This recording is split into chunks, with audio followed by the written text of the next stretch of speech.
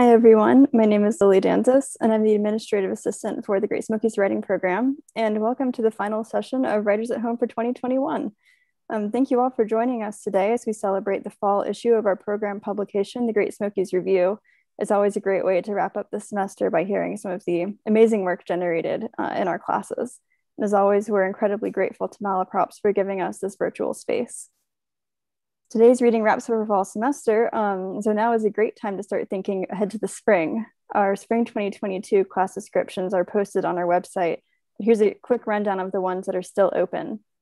For our 5-week classes starting in March and April, we have a No Frills poetry workshop with Luke Hankins, aimed at helping participants see their poems more objectively and improving the mechanics of the writing. Putting it all together, a toolkit for novel building with Jody Lynn Anderson, for those who wish to find more solid footing in writing, structuring, and completing novels. The fantastic ekphrastic writing workshop with Ali Marshall, focused on discussing and creating ekphrastic work, which is art made in response to another piece of artwork.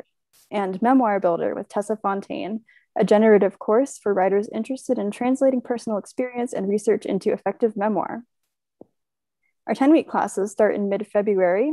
We have Prose and Photos coming at Writing Sidewise with Vicki Lane, which focuses on using photos as prompts and inspiration for your prose. A Writer's Toolkit, Building Your Skills and Strengths in Essay Writing and Editing with Amy Jesse, guiding writers of personal essays and profiles, the tools and skills to elevate their writing.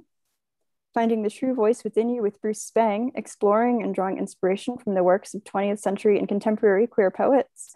And Setting the Scene, where fiction and memoir come together with Sebastian Matthews, experimenting with fiction and memoir and fiction. And lastly, our last available 15-week class starting February 2nd is From Pen to Polished Short Fiction Workshop with Annie Fraser Crandall, and will guide students through the process of taking their early short story or flash fiction drafts all the way through development, revision, and publication prep. Registration for all our classes is open, and you can find instructions as well as full course descriptions on our website, which is greatsmokies.unca.edu. So let's get started. It's now my pleasure to introduce Elizabeth Lutchins, Editor-in-Chief of the Great Smokies Review. Elizabeth is also the instructor for our Prose Master class, which she's led for 15 years and will continue to lead in the spring. I've said it before, but we're incredibly lucky to have Elizabeth with the program and the review, and here to introduce our readers today. Elizabeth, I'll pass the mic to you. Thanks, Lily. I just want to echo Lily a little bit to say that we really do deeply appreciate the role Malaprops has played for many years in the Great Smokies Writing Program and the literary publication we're involved with, the Great Smokies Review. I speak for myself and the rest of the editorial team, Julie Abbott, Janet Moore, and our UNC Asheville intern, Eliana Franklin. Although we miss the downtown Asheville in-person readings, we are grateful to Malaprops for hosting these virtual events. And thank you all for tuning in. Reading today are representatives of writers whose work appears in the fall issue of the Great Smokies Review. And of course, these are just a few. They're all wonderful, and we hope that you will go and check them out. It's thegreatsmokiesreview.org. This is our 25th issue. So the readers are Eliana Franklin, who is a senior creative writing major and environmental studies minor at UNC Asheville. She is also our intern for the Great Smokies Review this year, and she's done a wonderful job of editing and responding, and we're just very lucky to have had her. She's previously been published in the online journals Lucky Jefferson and Applause, as well as UNC Asheville's literary magazine, Headwaters. She often finds inspiration in the environment outside her window. Whoops, did that too quickly.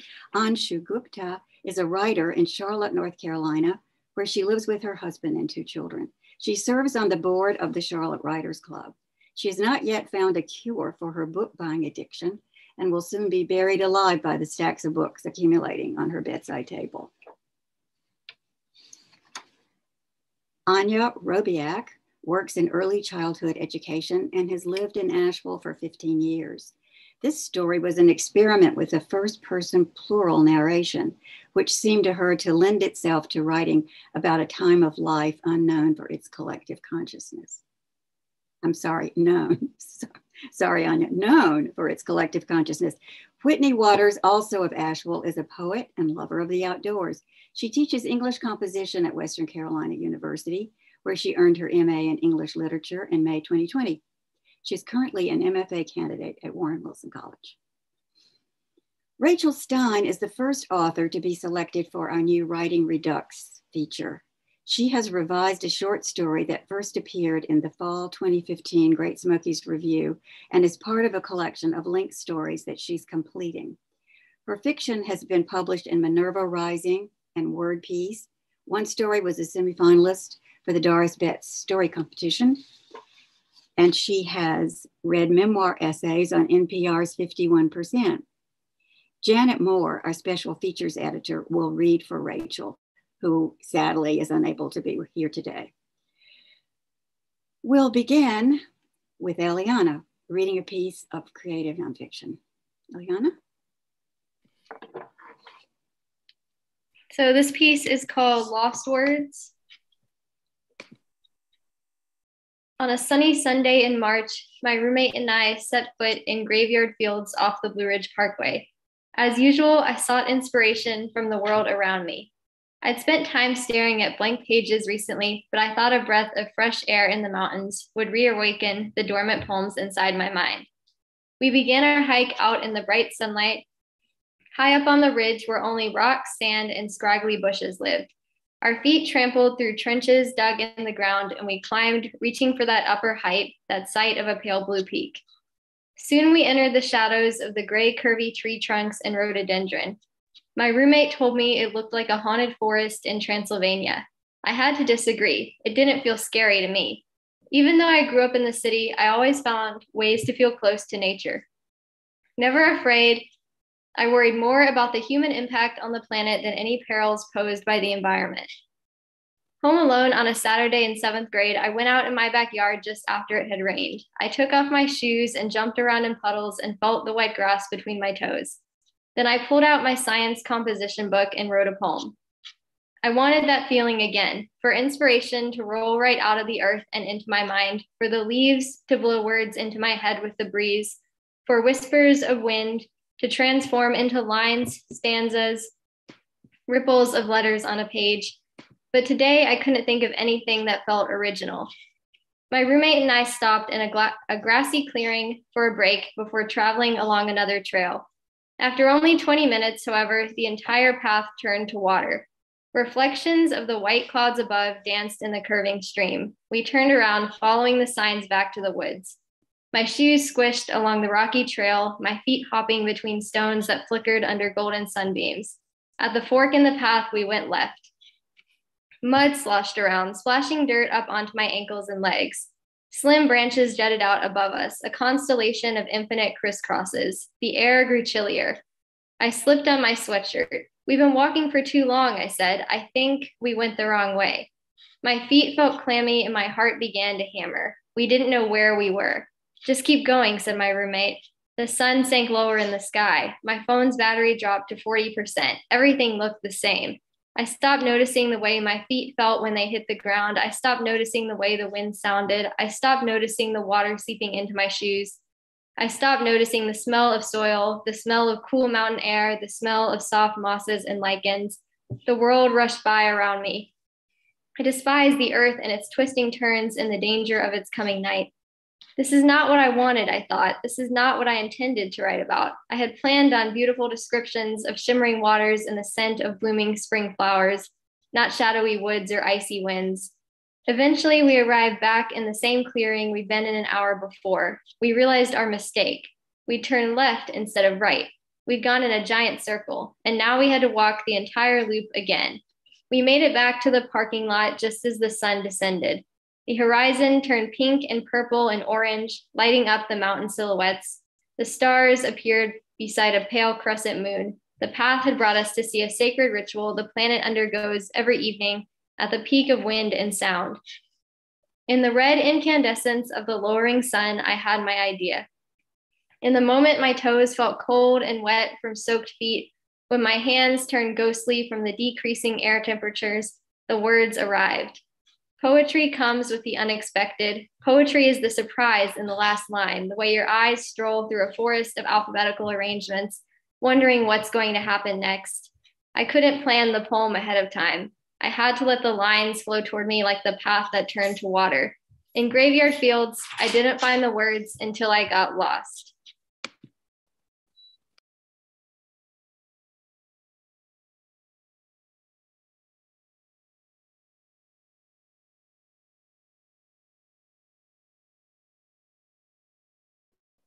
Elizabeth, you're muted.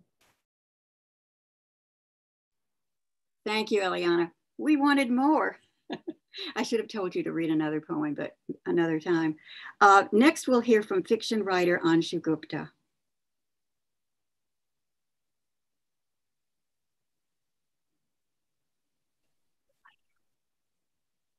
Hi, this is a short story titled Long Division. Every morning, Anshu rose early to make 2 parathas for Maya, triangle ones the way she liked, folded them in half and wrapped them in aluminum foil. She put these into the Barbie lunchbox, along with a small Tupperware container of sabji and a foil wrap packet of mango achar. And then she added orange slices that she had offered as prasad in her morning prayers so that Maya would have God's blessings with her. Every day, Maya took the Barbie lunchbox to school, swinging it in her hand, and brought it back empty in the afternoon. When Maya came home that day, Anshu was silent and didn't give her the usual welcome kiss at the door. She shrugged off her coat, dropped her backpack on the chair in the dining room. Guess what, Mom? I got a 94 on the math test. It was the highest grade in the class. She came into the kitchen while Anshu turned on the heat under the kahai to make her after-school snack. She tested the oil to see if it was hot enough and then slipped in the first spooty. The oil sizzled and bubbled around the edges as it inflated into a round balloon. She turned it over to let the other side brown for a few seconds before scooping it out onto the paper towel-lined platter. Maya continued chattering excitedly about her test while her mother worked. Why didn't you get 100? Anshu finally asked. Your father has told you many times that maths are the only subject where you can get 100%. You did not study hard enough. You'll study more for the next test. She fried 2 more puris and added them to the platter. Maya watched in silence, the broad smile she had on her face gone. Anshu put the puris along with some aloo bhujia onto a plate and set it in front of Maya. Nina auntie says you owe Tina $25. What have you been doing? Why does my 8-year-old daughter need $25? Why? When Maya didn't answer, she continued, her voice rising. She says Tina told her you throw your lunch in the garbage every day and then borrow money from her to buy cafeteria food. You lie to me and to God every day. What did I do to deserve such a daughter? Mom, it's weird food. It looks and it smells funny. The kids make fun of me. What weird? You love parathas and sabji. Anshu was outraged.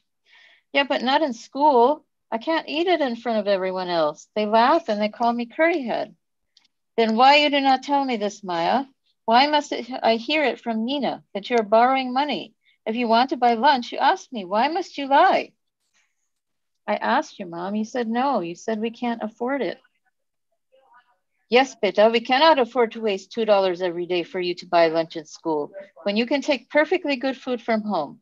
Your father works so hard to provide for us and we must spend carefully. But better I give you money than for you to put shame on your family with such deceit and dishonesty. Jay doesn't think weird food. I don't hear about Jay doing this hateful thing. Jay is a nerd. Everyone calls him an Indian geek. He doesn't have any friends except for Rajiv and Akash, also geeks. They sit all alone at a table. No one else talks to them. I don't want to be like Jay. So you want to be one of the American? Your brother and your friends are Indian geeks. Your mother and father are Indian geek. Your family is Indian geek. Then you are Indian geek too, Maya Beta. Remember that. You will never be like the Goras because the color of your skin is different. You can throw all your lunches away, but they will never accept you. They'll call everything about you weird and funny. Tina buys school lunch, Nina auntie lets her. That's because Nina Auntie is too lazy to get up in the morning and to cook. She doesn't even make roti for dinner, just heats up pita bread from the store. Be grateful you have a mother who loves you enough to get up early and cook good, healthy food for you.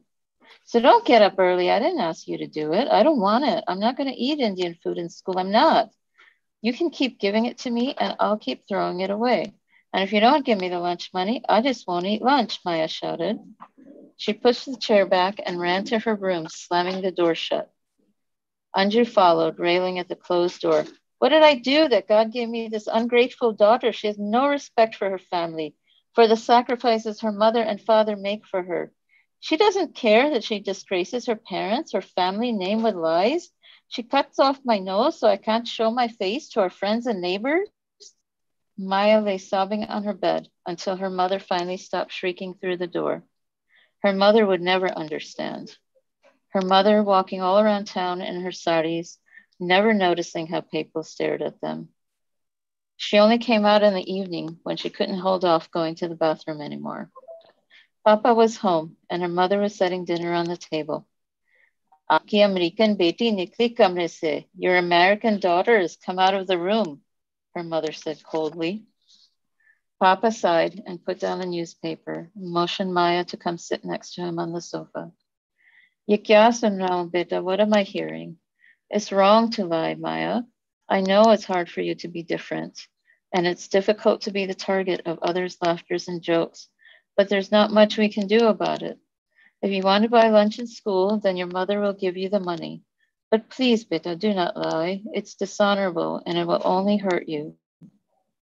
I'm sorry, Papa. Maya was ashamed. She hung her head, gazing down at the floor. Papa was gentle and soft-spoken, unlike her mother. He worked long hours and tried his best to set an example for them. She loved him so much. She didn't want to hurt him. The next morning, her mother refused to look at her. Jay's lunchbox was on the breakfast table, but hers was missing. Instead, next to her plate was a small pile of money. That was the day her life split into two. Always wanting to belong, she continued to live a double life. One person at home with her family and a different one outside of it. Before, she had never given a second thought to deceiving her parents. She was just doing what had to be done to fit in with the American kids, the way she brushed her teeth or her hair. But after the confrontation with her mother, her lunchbox sat, never used again, on a bookshelf in the corner of her room. The blonde Barbie's wide open blue eyes, a constant witness to her guilt and shame. The end.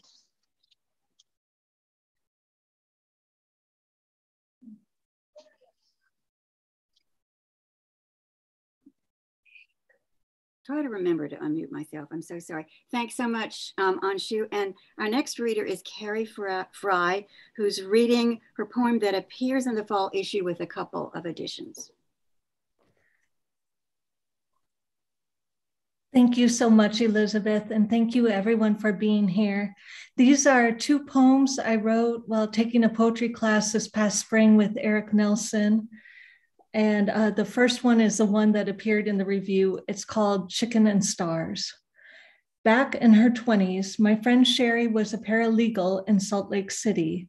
She and her boyfriend decided to take up a new life in San Francisco, and the plan was that she'd leave the law firm at lunch without a word to anyone. There he'd be at the curb with all they had in the world packed in the car. There she'd be moving towards him, shedding her office garb on the way to becoming a desert street creature.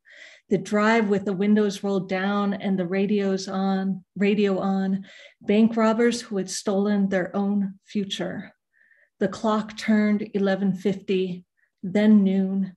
Sherry headed for the door and a coworker asked, "Can you pick me up a can of chicken and star soup?" The woman held out a $10 bill. Sherry demurred.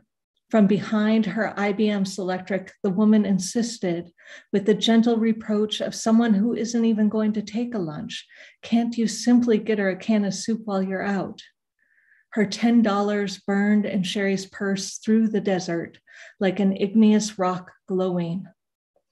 I think of this story often in my cubicle at an office downtown, where every day I hear my coworkers eat their lunches as they hear me eat mine. Tuna forked from a plastic container, the crunch of carrot sticks and chips, the chomping of a microwave block of last night's dinner, the slurp of soda, water, and bad coffee.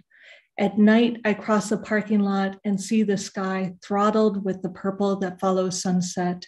It's a turbulence I want to answer in some astonishing way and fear I never will. The second poem is one I also wrote for Eric's class, and he gave us an assignment to write a poem about an everyday object around our house. And as inspiration, he shared with us a poem by Dorian Lux called My Mother's Colander, which is a beautiful poem. And in the poem, this homely object becomes transmuted into something beautiful and significant. And I spent a couple days wandering around my house, looking at everything in the kitchen, wondering, looking at the coffee maker, like, are you a poem? I don't know. And what I ended up writing about was a candle that I like, that I keep in my windowsill. It's a candle by a company called Diptyque. They are, if you're not familiar with them, very overpriced candles, and they have sort of a very distinctive label, and they each come in a glass jar-like container. And so this is called Meditation on a Diptyque Candle. Chanel lives alone in an apartment across the street from the Ritz, Capote wrote in 1963. The woman of his portrait is old, nothing left but bones, panache, the distilled scent of a flinty eroticism. Of her figure, Coco says, cut off my head and I'm 13. Is this what I purchase when I pay $60 for a candle with a white label, a jumble of Roman letters and hyper serif, and a 34 Boulevard Saint-Germain address? The chance to be a column immaculate as bone, to thread through the air as smoke and perfume, sanctified by proximity to the Ritz? Cut off my head and I'm still fat, but my candle, oh my candle, my friends, it's still slim as a girl. Capote observes that Chanel had her first lover when not much past 13. The man offered pearls. She countered for the stakings to start a little shop. Neither she nor Capote seemed troubled by the anecdote. Its moral, wise child, seize the means of production and buy your own pearls. Chanel's father was a blacksmith. She grew up around a stultifying blaze, the clang of iron and male conversation, the perpetual slink and insinuations of smoke, steeped in the knowledge of when to strike, when to bargain, and how to slip what is tender in a shoe that can break bone. When we were 13, our French teacher, Madame Cimbalo, broke to us Sophie, Serge, Dominique, Gregoire, Mimi. The news said an older girl from our town had died on a class trip to Paris. She'd fallen down a long accordion of stairs near the Eiffel Tower. None of us knew her. We sat and considered, cool and collected, even as Madame's lip quivered. What I recall in the air was a dawning sense of the basic incompatibility of being from Wisconsin and ever really making it in Paris. My friend Becky's hand wavered, raised like a stalk. Comment dit-on de splat? Poor Madame.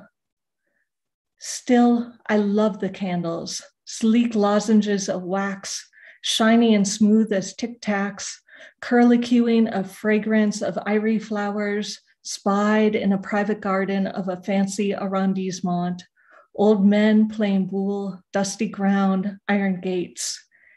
Each candle, isolate and discreet unto itself, each burning to nothing in its own glass coffin. Snow White lives alone across the street from the Ritz. Cut off my head and I'm just liquid and black wick.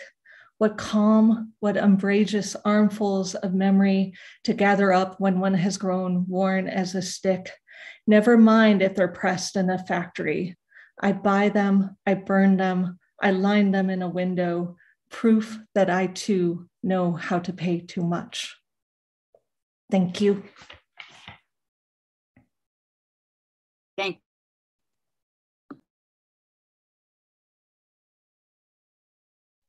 There, muted. Now,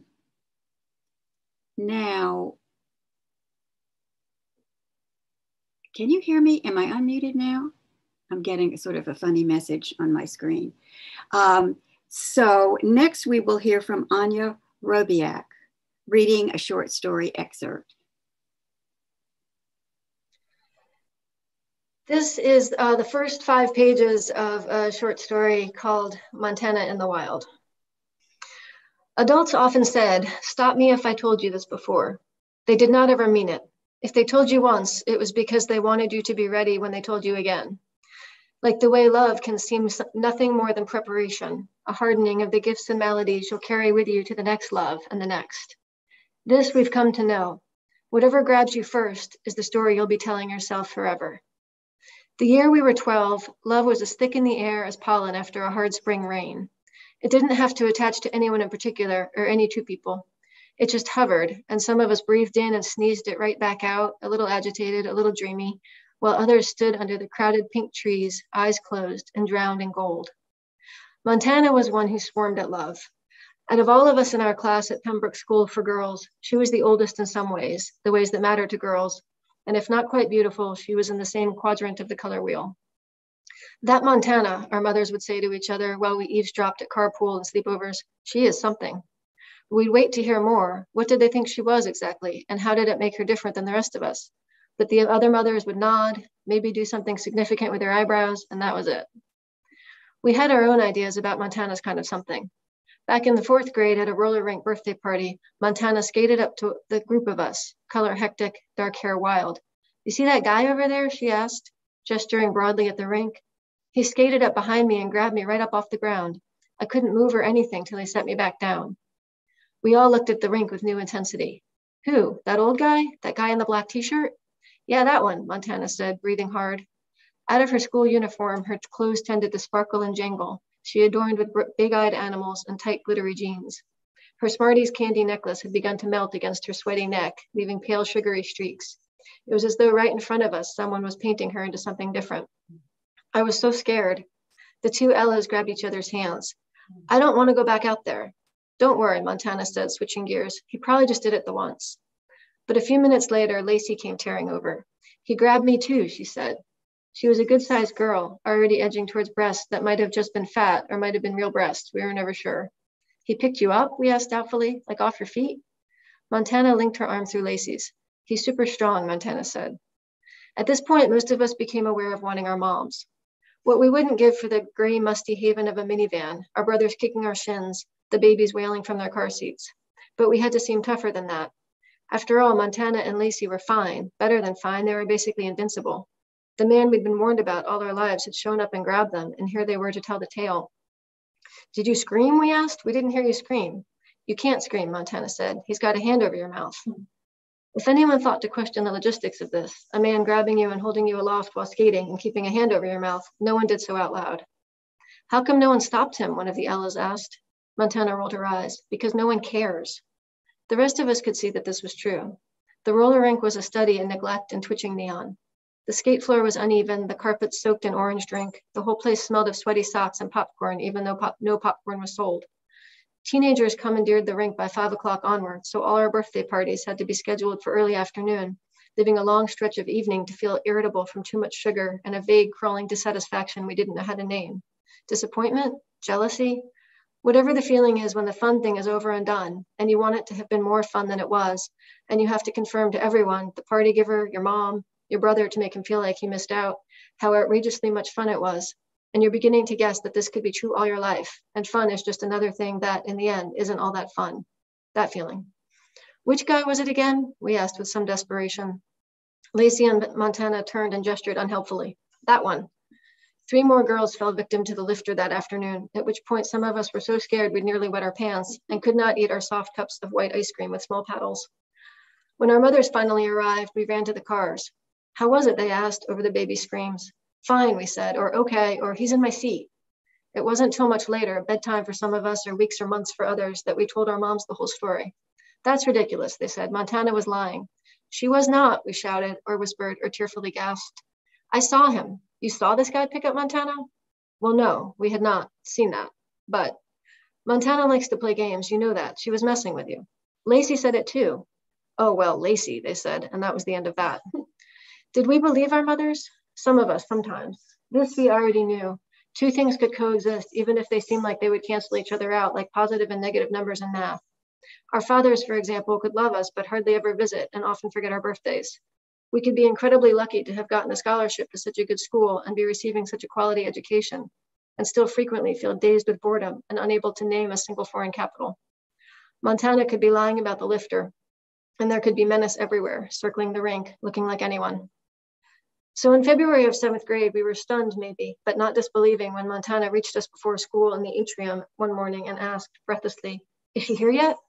We looked at each other. Who? Miss Falconer, she said, as though this should have been obvious. Have you seen her? We shook our heads. What about Miss Falconer? Why do you want to know? Montana leaned against the brick pillar and closed her eyes, giving us all a moment to admire her sparkly silver eyeshadow. Can you keep a secret? She asked when she opened them. We all nodded. Secrets? About all we did at 12 was have secrets, ours and everyone else's. Anything worth knowing was worth calling a secret. We ate secrets for breakfast. I think I'm in love with Miss Falconer. We stood there in silence for a moment. Why? One of the Ellas finally asked. She's so beautiful, Montana murmured, and she's not that much older than us. And she just has this extra, I don't know, like you want to listen to her from inside her head, you know? We sort of knew. Miss Falconer was new to the Midwest and to our school. We had all signed up for psychology with her, eager to have someone so young and artistically dressed explain us to ourselves. What about guys, though? Lacey asked. Don't you like guys? Montana rolled her eyes the way she'd been doing since she was 8 years old. I am so over guys. Miss Falconer chose that moment to emerge through the front doors and head down the walkway. Good morning, Miss Falconer, Montana called out as she passed, as a wake might crest after a ship. The teacher turned and her smile brightened by degrees. Good morning, Montana, she said. Don't you look nice this morning? Montana stayed where she was long after Miss Falconer vanished into the crowd, staring. Her back was very straight, her face very still. We instantly felt more awake and alert. This was a look we loved and dreaded in equal measure. Montana had a plan. Thank you.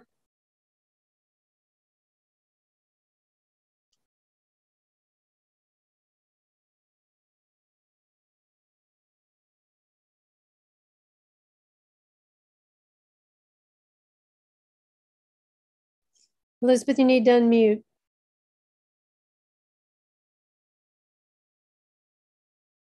So I'm a little confused. All right, here we go. I was thanking Anya, and now we will hear from Whitney Waters, who will read a selection of poetry, including the one that appears in this issue.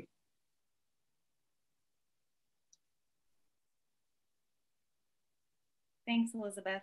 I'll be reading 3 poems, the first of which appears in the Great Smokies review this issue, and it's called Behind the Counter. I stood as if on stage, making drinks and taking orders, surrounded by the juicer juicing, the blender blending, the high whistle and gurgle of milk frothing in a pitcher. A conductor, I'd set them all into motion, scooped the frozen fruit, ground the espresso and tamped it down, fed each carrot stick into the juice chute and watched pulp fly like sawdust from a wood chipper as bright orange juice tumbled out of the spout. I emptied all the pulp and grounds into a compost bin, hauled it out at night. We kept it latched, the key on a kitchen spoon, because the manager said we didn't want anyone to get the food inside. When I opened it, rotting banana peels and moldy orange rind stewed with summer heat floated up. I couldn't imagine anyone, not even the feral cats in the parking lot, wanting it. Inside, women with full shopping carts scolded me for juicing their celery stalks with leaves still attached. It tastes so bitter that way. Preached about juice cleanses and cure-alls. At the end of the night, I cleaned out the pastry case, threw muffins, croissants, bagels into a black trash bag, all that dough and crystallized sugar, piled together like discarded Christmas toys, vacuumed crumbs from beneath trays, shined the glass doors so all the smudged handprints of the day, that ghostly residue of touch, couldn't be seen the next morning. This next poem is in 10 sections. All around me, the world is in bloom. 1. All week, a goose has been nesting on the riverbank. I watch her body stretch wide over leaves, tufts of white down scattered around her like petals. She stands, reveals her perfect white eggs. 2. One morning, I woke up to 5 missed calls and a feeling like sinking through silt on a riverbank. Half of me disappears. 3. When I drove down to Georgia, it rained 4 inches in a day. The creek beds and riverbanks, full and brown, rushed by, spilled over. 4. In the funeral home parking lot, green leaves decorated spindly branches like garish ornaments. It was too warm for March. My bare legs weren't ready. 5. One morning, I woke up and my mother did not. 6. My father's wailing woke me in the middle of the night, a deep animal cry. I lay in bed, still a stone. 7. Her garden statues toppled like a ruined city. How perilous spring can be. 8. Tulip stems sprout from bulbs she mailed last winter. Mornings, they open their pink and yellow mouths like hungry birds. 9. One morning, I woke up. 10. When I go to the bridge, I find only an empty nest. White feathers sun-dried like dandelion seeds blowing into the river. And this is the last poem called Voicemail Box is Full. Last night, my dead mother called me, but I don't remember what she said. I was too busy scrubbing paint off the white walls, too busy dreaming other dreams to listen to the dead. If I had known to call her the night before or the night before that, what would she have said? Would I remember our last conversation? I have her voicemail saved, her voice stored on a cloud, a modern miracle. Clips of happy birthday, of call me back when you can, of I haven't heard from you in a while. The living forget to say what it is we mean. What I mean to say is a bee hovered so close above my forearm that I felt all the tiny hairs blown over like grass beneath a helicopter. What I mean to say is sometimes I watch the phone flash my father's name and don't answer, that I still say goodnight, see you in the morning, as if I'm certain I will. Thank you. Thank you, Whitney. Finally, we are going to hear from Janet Moore, our special features editor, filling in for Rachel Stein, whose story Sheep was chosen for our Reading Redux, not sure how to say that, feature. Janet?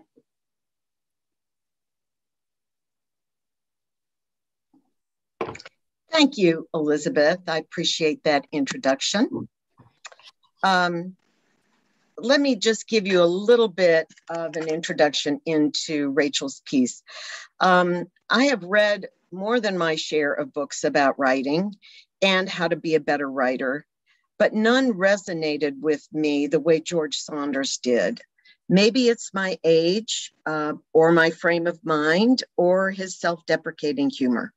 But A Swim in a Pond in the Rain, in which 4 Russian writers teach a masterclass in writing, reading, and life, changed the way I approach writing, and more importantly, revising. That's where the magic really happens. And that's what inspired us to create a new section for the Great Smokies Review called Writing Redux. Rachel Stein provides us with an excellent example of what Saunders is talking about that magic that happens when we revise, in her revised version of Sheep. It's my privilege, in her absence, to share a few pages of this very fine work with you. Tim waited for me at the bottom of the hill where a shoulder-high stone wall broke the trail. He knew I'd be timid about crossing. If you didn't climb these centuries-old walls delicately, the stones might topple. In many places, the walls were only rubble. No one seemed to have the art anymore of relaying them in the neat, mortarless rows. Tim climbed and waited to straddle the top. He reached down and pulled me by the left hand while I inched my weight up. When I balanced up there too, ready to let go and jump down, he squeezed my fingers and brought them slowly to his lips. He looked at me over the clutch of knuckles, his head tilted down. He looked up from under pale brows with the blue, steadfast appeal of a child. Please don't, Tim, I whispered. I shook my head, pulled my hand away, and jumped. I walked fast and hard up the next hill, where tall and black against the light stood a dolmen, two upright stones bridged by a horizontal slab. Soon my back was wet and my calves burned. My feet slid in my shoes. At the top, I tore off my pack and dumped it, then lay in the dolmen's cold shadow. Blood drummed in my temples. I placed my palm flat against the surface of the standing stone. Even with that small touch, I could feel its size and heft, its age, a human marker here in the wild. People had set this place aside, unnumbered, years ago, and these rocks themselves seemed human to me, something upright and distinct against this desolation of sheep. My lungs slowed. I wiped my steamy glasses and told myself that soon I'd begin a bright new phase, alone. I pictured myself a serious hermit, reading literary texts late into Atlanta nights. Funny how the name Atlanta sounded old. My imaginings of it glared with glass and metal. Tim didn't like cities and heat anyway. But what would he do on his own? I couldn't picture him going in a straight line towards anywhere. He eddied so. One year he took up geology and spent weekends hiking to exposed rock formations. Next, he spent all our savings on an old piano with broken strings that 6 of his friends lugged into our apartment like coffin bearers. Most recently in Swansea, he'd seen a set of Irish bagpipes in a pawn shop window and had stood there jabbering about the marvels of Ilian drone harmonies until I pulled him away. That fit. He'd probably get a set of pipes and hide in some mountain cove, driving the wildlife crazy while he learned to squeeze the bag so it didn't bleat like a dying animal. I heard the thud of Tim's pack then the crunch of heather in my ear as he lay beside me. He smelled like a child, clean cotton and old sour socks. Sorry, he said. Oh, I know, me too, truly. He rolled on his side to watch me. He stretched one curl of my hair out to its full length, then let it spring back. But couldn't we just try? No, we've tried already. I think we've done our best with each other. I sat up, ran my fingers through my hair to neaten it. I started rummaging in my pack, my head down. He sat too. I know, I can't help it, he said. I can't just stop just because you tell me to. Oh, Tim, I know, I do know. I handed him a slice of Welsh fruit bread. Here, eat, I said. I gave him an open look, let the sadness show in my eyes. I'm sorry, I don't know what to do to make this any easier. He held the bread in his hand, eyes on my face. I touched his hand, shook it gently. Tim, eat, please. I bit into my slice. It was moist and spicy, but my mouth was dry. I chewed a long time before I could swallow. Tim broke off a small piece and placed it in his mouth.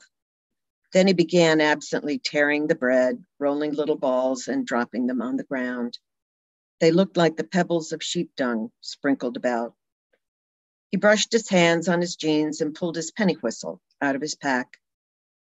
We'd bought a pair of whistles in May and learned together how to move our fingers over the note holes.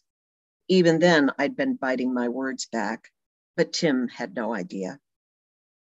He blew a slip jig, his fingers jumping along the tube. The windy tune carried thin and bright over the stones and the open land. The sheep below stopped and raised their heads. They turned them from side to side, but since we weren't moving, they weren't frightened. I looked back at Tim. I studied his face above the jumping fingers, his eyes squinted against the sun, the brows and cheekbones drawn together. And without that round blue gaze, his face was harsh, mask-like. The skin here unfreckled, a boiled pink. I could have bitten his nose, fleshy and pocked as a strawberry. He noticed me watching and stilled his fingers. The last note hung. He took the whistle from his lips and waved it. You too, he demanded. I shook my head. I can't. You know I can't keep up. Yes, you can. We'll do something slow. He replaced the whistle between his lips, took a breath, and began to blow a sweet air. The sad melody dipped and rose, rested for a moment on a mournful note like a question, then rose again. Humoring him, I hunted for my whistle, placed the mouthpiece on my lips, and began to play a simple harmony. The notes seemed to rest against each other, thickening. I had once loved sharing music with Tim, but now our chords grated on me. I stopped my breath, cutting off this last resonance between us.